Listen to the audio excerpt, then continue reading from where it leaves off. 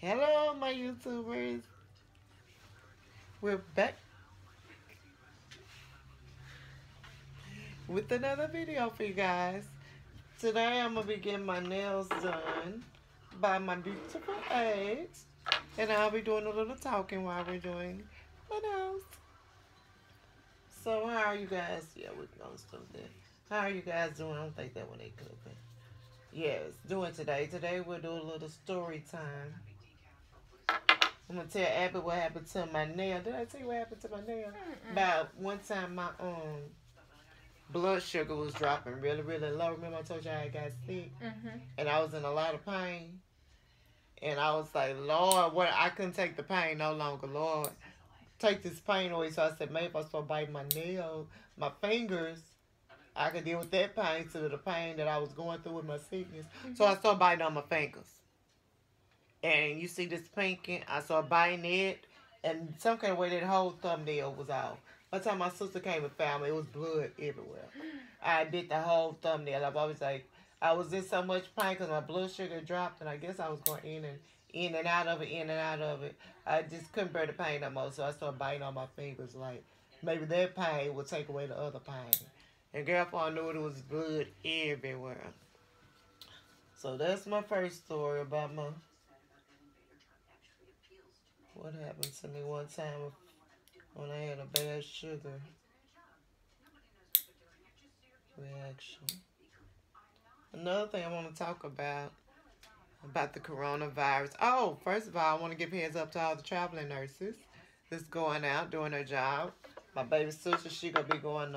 She said she was going to Oklahoma for 8 weeks.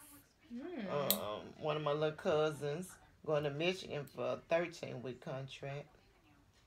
And I have another little cousin, Poo Poo. She does traveling nursing, so I'm gonna give a big shout out to all the nurses out there doing their thing. This COVID got real bad. I think they need nurses to help out real bad with it. So this COVID is being crazy, but I was doing a lot of thinking last night because I had read on Facebook some guy was saying his wife had been sleeping a lot, and with that COVID, your lungs is in your back. So you really need to be, mobile, making yourself move around. Don't just be laying in the bed. My daughter had, and she said she had to make herself, keep pushing. Because I guess it like take all your energy and make you real weak. You have to make yourself eat because she allows her taste and smell. And even though you don't feel like it, you need to eat to give your body strength and energy. So that's another thing I want to tell you guys. Keep pushing. If you get sick or down, you need that strength. You need them nutrients. Drink your Gatorades and your energy drink. A lot of fluid.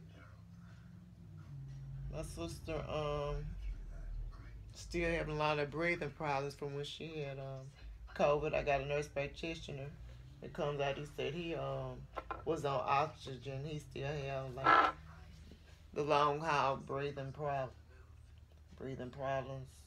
Plus he got AFib, so they didn't go good with that. So that virus it ain't no joke. First it was the COVID, then it was the Delta, now it's the Omicron. But did you say if you had your shot or not? You haven't been vaccinated. Please be vaccinated. Even though you still can get it, but I think it will help you not get as sick as bad or something. Cause Whoopi Goldberg on the View, she had got vaccinated and a booster, I think, and she got it now. She tested positive. A lot of ladies on the View out right now sick with it. That's why they filming from home. So just be safe out there, cause the numbers is up.